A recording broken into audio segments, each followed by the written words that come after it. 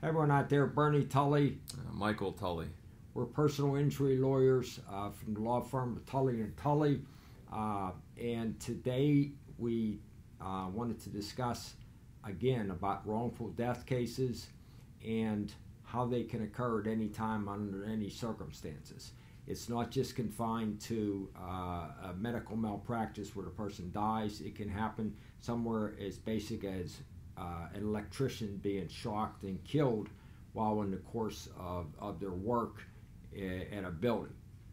And that's exactly what happened on a case recently where there was a verdict of almost $2 million for the wrongful death claim based upon a person being basically electrocuted because of the negligence of the company, which did not turn off the energy, and it was energized the power line and unfortunately caused the person to die. So in that particular case, the opportunities are there if you can show that what they call the wrongdoer, the defendant, was careless under the law. And that's the basis for these wrongful death cases, which we do on a regular basis. Give us a call at 412-281-8700. Michael wanted to add something to that illustration of the electrocution case. Yes, that's correct. There's a variety of different ways we can go about more unique cases, just like this electrocution case that Bernie is just talking about. One case we had a tree cutter who was electrocuted as he was trimming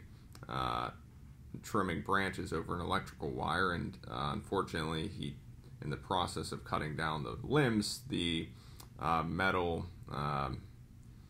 cutter made contact with an electrical wire, and unfortunately, he electrocuted himself. And normally, maybe some people would think that, oh, well, he was being careless, he must be at fault. But when you dig into things a little bit more, what we learned is that essentially the employer didn't really care about the safety of his employees, and basically just wanted to get as many jobs done as quickly as possible.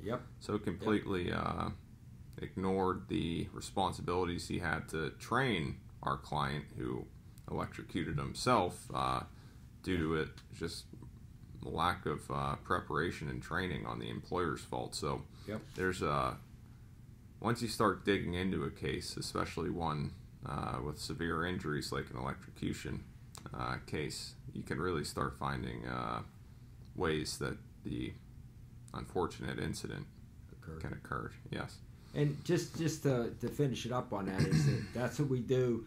That particular case that did not result in the person's death, although it's severe injuries, but wrongful death cases can happen at work as a result of electrocution, and that's one of the things we do. We've been doing it for over 45 years. The law firm of Tully and Tully.